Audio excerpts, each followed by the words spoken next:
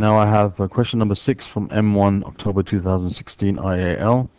I'm going to try and be quick about it because my laptop keeps crashing for some reason, and I'm going to do part by part separate videos in case I lose everything like I have done about 3 times in this question.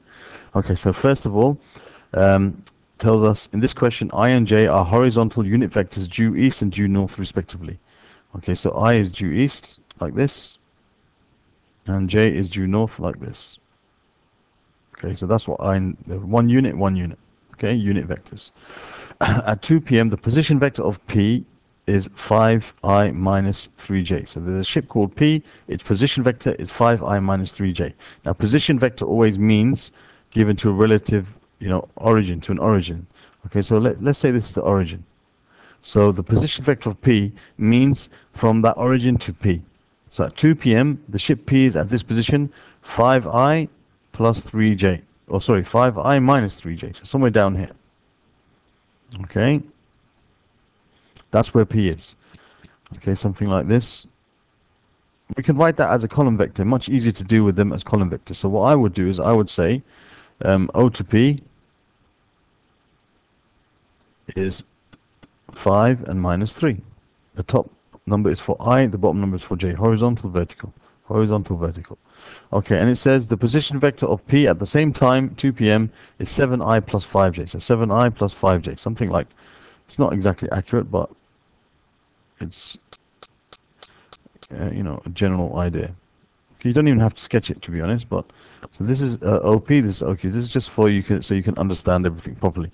Okay, so OQ, the vector is, as a column vector, which as I said, easy to deal with, 7 for I and 5 for J. Alright, it tells us to find the distance between P and Q. So basically they want to know the length of this line at 2 p.m. At 2 p.m. that's where P is, at 2 p.m. that's where Q is. They want to know the distance between P and Q, so you need to know the length of this line. So if we find the magnitude of the vector from P to Q, we've got the answer. Alright? So let's first of all find out what P to Q is. Now P to Q, if I want to go from P to Q, I've got to go from P to O and then from O to Q. P to O plus O to Q.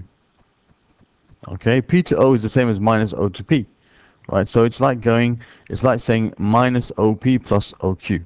So it's like saying basically OQ minus OP. Alright, that will take me from P to Q. Minus OP plus OQ. Alright, so O to Q, as we saw, was 7.5. And O to P, as we saw, was 5 minus 3. And that gives us a vector. 7 minus 5 is 2. And 5 minus 3 is 5 plus 3, which is 8. And we can see that kind of makes sense from our diagram. That's like 2, and that's 8. Okay, so that's the vector P to Q. We need to find the magnitude of that vector. Well, that's what you're going to use Pythagoras, basically 2 squared plus 8 squared. So just square those, add them together, and find the square root. So it's the square root of 2 squared plus 8 squared, which is the square root of 64 plus 4, which is 68. Okay, the square root of 68 to 3SF. We should write it to 3SF. Okay, so we're going to have the square root of 68, which gives us 2 root 17, which is 8.25. 8.25 kilometers. Okay, that's part A. I want to do part AB on the next video.